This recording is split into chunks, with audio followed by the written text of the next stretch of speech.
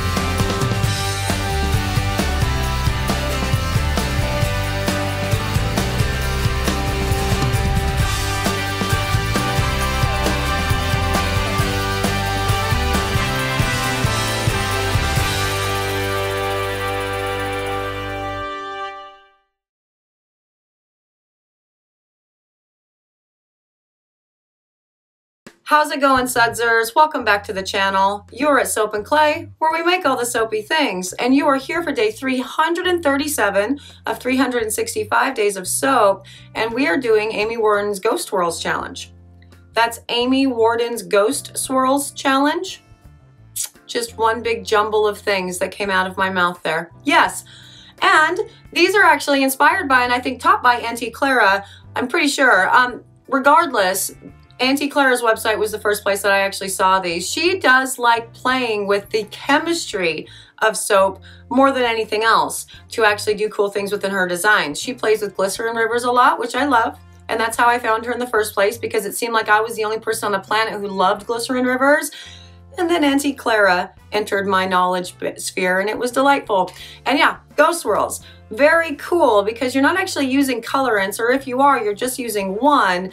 And based on the way that you actually approach the batter and use your lye solutions and your concentrations, you can achieve very cool swirl patterns in your soap without any color at all. So that's what we are doing today. I'm very excited to actually get to it and talk to you about it more in the video. So, you know, let's go there. Okay, so first up, you should just pause it right here if you want to actually make this using this recipe, and we're doing ghost swirls today, guys. And ghost swirls are actually very cool. Auntie Clara does this, and I think she was the one who actually did the challenge for this particular thing in general. And we are using cocoa butter cashmere from Maple Street, and the vanillin content is 10.72%. So as we saw in the ultra thin lines at, like, you know, 8-ish%, this is likely going to discolor. Now for my soap, we are using a red clay. I'm going to do a red clay for the clay in this particular recipe. Now, because I don't want to add any extra water, and normally for my clays I disperse them in water, but so much of this has to do with the water content in your lye solutions. I don't want to add extra to the batch and then just mess it all up, right? The whole ghost swirl, creating two different essentially colored soap batters in one, you know, batch of soap to create your swirls and whatever. So instead I went ahead and I dispersed it in the oils from the batch.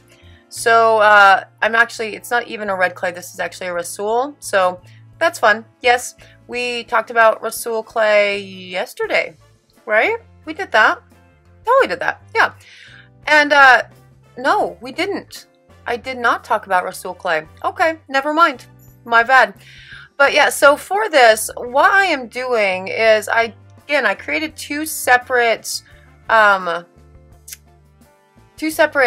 lye solutions. And so one is at 30%, and one is at 45%. Now really, as you saw in that recipe, what that means is it's the same amount of lye for each of these portions, which are equally measured out after I have put the clay into the entire oil batch weight. But what really changed with the two of them was the water content in it. And this one that I just put in, that is the 45% lye concentration. And this one here is the 30%. So you can see there's a lot more volume in that because it's about, it's like 2+ ounces more of water in the 30% lye solution than the 45%. So that's awesome. Now, what we were thinking, what the whole, you know, this is, it all goes back to how to create glycerin rivers, how to get your bars to cure faster or harden up quicker or all the jazz. So much of it, or how can I extend my trace? So much of it has to do with the amount of water that you are putting in solutions. And for that reason, I've said multiple times before in various FAQs and all the jazz, when we're doing glycerin river soaps, it's all about how much water you're putting in. That's why water is such an arbitrary number in soap making, and really the only hard and fast rule that you ever need for your lye to water ratios is how much you have to have, as at least as much water in a soap recipe as you do lye, and other than that it's fair game. Do your thing. Yes. Now I went ahead and I just took the stick blender to it really quickly, and then I'm going to just hand whisk everything from this point on, because I do want the two different portions, the two different lye concentrations, the two different batters to basically be the same level of trace throughout the pour, just to make it easier for the whatever. And so the one on the left is actually thickening up faster. That is the one with less water in it than the one on the right, which totally makes sense. Now, before I go ahead and pour this, I will put in my scent blend. Now I went ahead and I split those out evenly as well, so there's no guesstimating. Usually I guesstimate with the scent whenever I split my batch into different sections or whatever. I don't ever fully measure things out, but we do want this to be as precise as possible to make sure that there are no, you know, we're controlling all variables essentially with something like this. And so, you know, that's cool. Love that. And this will be, we'll talk more about the whole concept of ghost swirls and everything within the pour, but this particular, you know, stage is ready to go, and you can already see, even before I put the scent blend in, just how different the colors already are, which is awesome. And you know, that's cool. That's what's going to create the cool swirls without you having to use any sort of color. And that's cool because chemistry is freaking amazing. And let's go pour these things and we'll chat more about chemistry.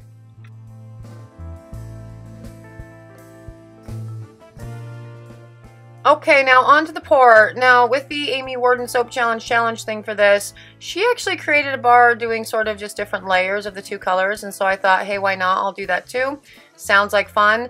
And I actually don't remember whether or not I decided to take a hanger to any of this, or if I just let the swirls kind of exist on their own. Not sure. But you can see, again, we have a darker and a lighter version already, which is super cool. Now, the discoloration. I intentionally used a scent that I knew was going to discolor based on the vanillin content. I knew nothing else about this scent. I didn't really know if it was going to accelerate or anything, but nothing on Maple Street's website said that it would. However, Maple Street can be a bit hit or miss with soaping notes, so I don't actually remember whether or not it had a thing in it. And yeah, look at me. Hello, disaster. Every time I do this, I really do. I go back to I Dream in Soap, and Lisa's saying, don't be a messy soaper, and I still feel attacked. Like, not that she, you know, obviously it wasn't directed at me, but it's like, oh God, I am a disaster at all times. And this is more disastrous of me with whatever. I don't know why I ever even tried to do the whole spatula thing, because it never works out for me, especially not when I'm literally working around a camera. So I'm just going to spoon another layer of the first batter down and, you know, then do the things. But anyway, the reason why I chose a scent blend that would discolor is because as it discolors, it's going to really amplify the differences in the two lye solutions, the two different batters in this, and really make those ghost swirls, you know, even bigger and more pronounced, which is freaking awesome. And I love this. Now, if you don't want to use clays for something like this, you totally don't have to. You can use nothing. You can just be your natural, you know, soap colors, which is great. Or you can use micas in your entire batch or whatever. But kind of the point of all of this is you're creating swirls without color. And so if you do use micas, obviously just use the one color of mica and then do the thing. And look at that. I'm gonna...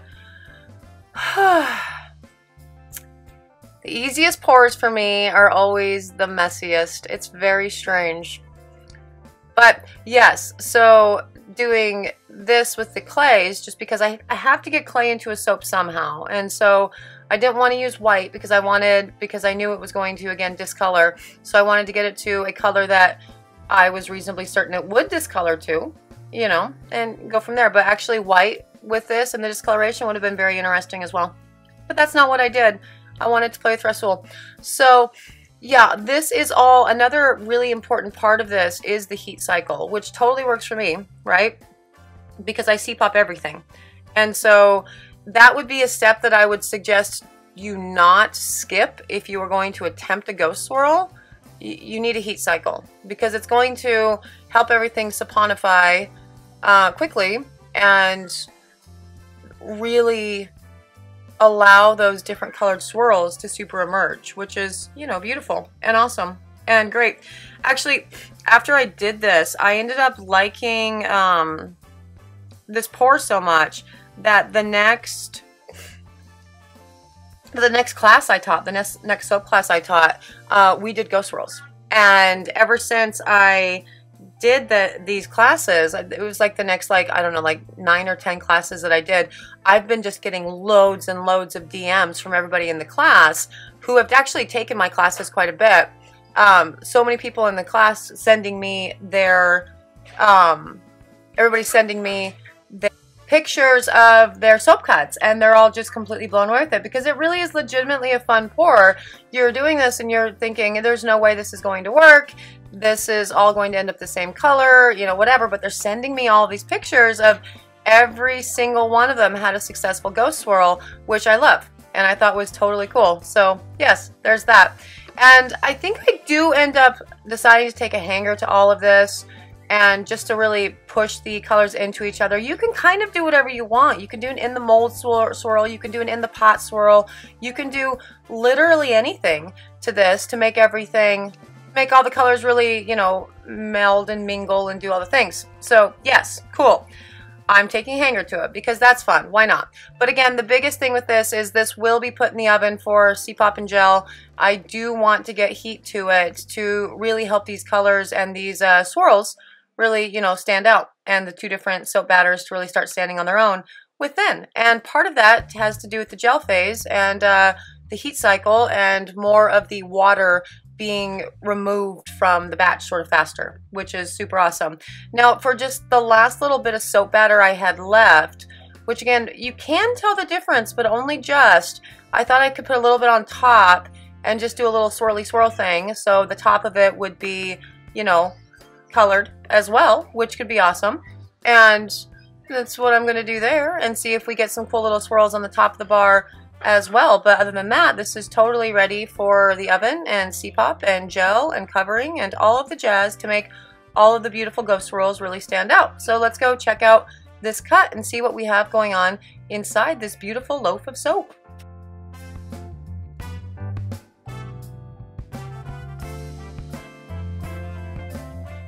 Okay, I don't know if you just heard any of that, but the Soap and Clay kidlets came clambering up the stairs wanting to know when they got to eat. And, you know, the answer was now. And so now I'm going to eat too. And we're going to unmold this bar. And again, you see both of my hands there. So if you hear me eating, it's because I do the audio afterwards. I'm not eating while I'm opening, while I'm unwrapping soap, because that would be impossible. But yeah, we're going to take this out of the mold and see what we are working with. And I never actually show you the taking things out of the mold, which I don't know why. But ooh, look at that. That's super cool. This bar is very, very shiny. And those swirls, they look lovely. That's awesome. Isn't that fun? Chemistry is just so freaking amazing. And I really look forward to seeing what's inside. Now, an interesting thing with cutting a ghost swirl is it's actually kind of hard to cut, right? And that has to do with the fact that you have two different, again, lye concentrations in here. So essentially, one section of your soap is like harder than the other, and that is cool. And it has really interesting texture in it too. It's so you remember the chlorophyll bars for the Tall and Skinny Shimmy? This is what I was thinking maybe was going on ultimately with all of it, because when I did the Tall and Skinny Shimmy, I actually did not soak that to a proper emulsion before I separated the batter into, you know, the different sections to start the pouring of the Tall and Skinny Shimmy.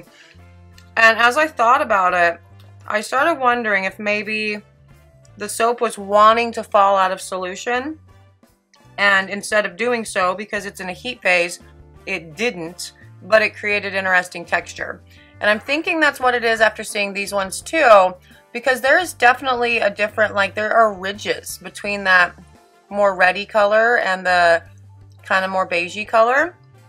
So I think that had something to do with it. The lye concentrations were a little bit weird in the different sections, and again, it was trying to fall out of solution because it wasn't quite at an emulsion, but the heat phase, the C-pop, wouldn't allow it to do so. These are my theories. So anyway, the cocoa butter cashmere for this is delightful. This is a really good scent blend. It's actually kind of funny because so many candle makers, chandlers, swear by this scent blend. And I've never picked it up. But when I decided to review Maple Street, I thought, why not? I have not done much with Maple Street, so I certainly have not come close to touching really any of their inventory. And so I'll pick this up and check it out. And it worked out really well. Now, it will continue to discolor, as you saw in the ultra thin lines thing that we did a couple days ago. It discolored pretty significantly at 8%. So at 10%, it's going to continue to darken, but it doesn't matter because it's all, look at that, that's cool. It's all going to be awesome. And very, very cool, fun with science, fun with chemistry way to make soap. And I think it actually might help soapers start to understand the importance of different lye concentrations and how you can use it in your soaping, which is badass. Like, you should know these things. That actually makes you a better soaper, easier and faster than, you know, just watching oh, I want to see what the pretty design is. Understanding your lye concentrations and your lye solutions, that's going to be, yeah, understanding the chemistry. And this is just more soap chemistry. And I really do love these bars. They're absolutely gorgeous. They smell great. And it's just a fun pour just in general for anybody to do. And again, you don't even have to use micas. So this is great for the people who go all natural and they don't do micas or colorants or anything. You can still create cool bars of soap without, you know, using that stuff. So that's awesome. And that is day 337.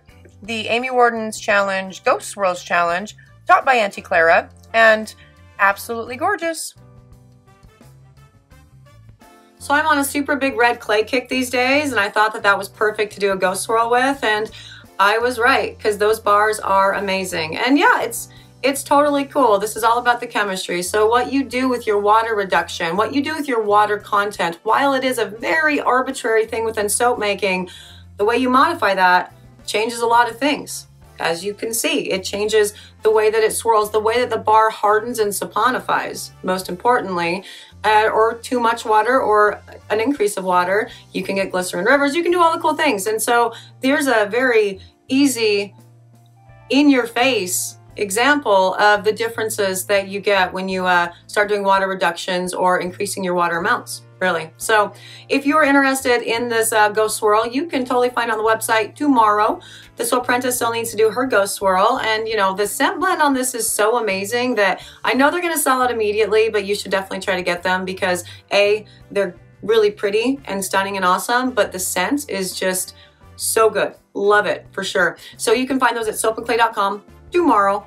If you would like to follow me on social media, sure, Facebook, Instagram, Twitter, Awesome. If you would like to see what else we do for the channel and all that jazz, you should subscribe.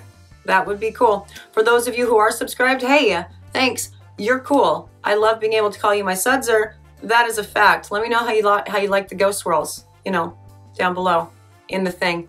Help the algorithm. Yes, I'm out of here for today. Thank you for joining me for another round of 365 days of soap. I will see you guys all again tomorrow.